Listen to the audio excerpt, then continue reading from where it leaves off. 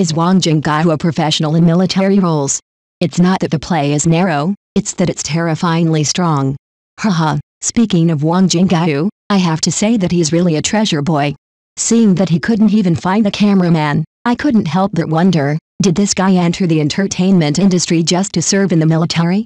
During the filming of Peacekeeping Riot Squad, he was really busy. The crew specially found retired soldiers to train together. The scene was simply amazing. Huang Jingyu crawled with them and moved neatly. I was stunned when I saw him. The cameraman originally wanted to take a good picture of him training, but the camera turned around and couldn't find anyone. The cameraman was probably in a panic. It wasn't until the training officer shouted the command that he realized that he was the first one to rush out. With his outfit and every move, he looked like a soldier. How could he tell that he was an actor? This Huang Jingyu, his military service was not in vain. I heard that even real police officers were deceived by him. When they saw him, they greeted him and called him Officer Wang. Seeing the natural look on his face, I wondered if he had a secret mission in the entertainment industry. It's no wonder netizens said he came to serve in the military.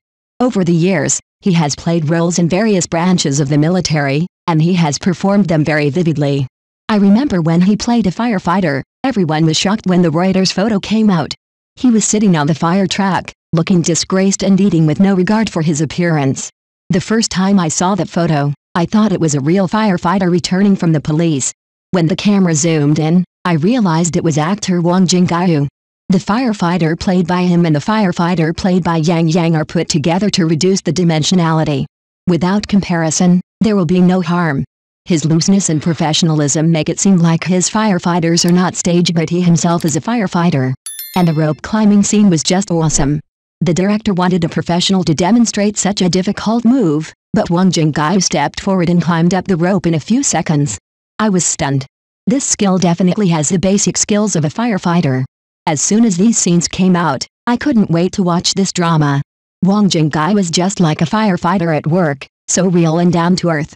Although he does not have a professional background, the characteristic of filming is authenticity. After the show aired, many fire officials rushed to promote him, which shows that his acting skills are highly recognized. Coupled with his tough appearance, he is simply the representative of brother Bing. So he often had military characters come to his door, but he didn't pick and refused anyone who came. This is because his playing field is narrow. It is obvious that on this track, he is terrifyingly strong. It's simply his comfort zone. Huang Jingyu stars as a peacekeeping policeman in Peacekeeping Riot Squad, which will be released on May Day this time. Just the trailer release makes people excited. Can't wait to go to the cinema to see it.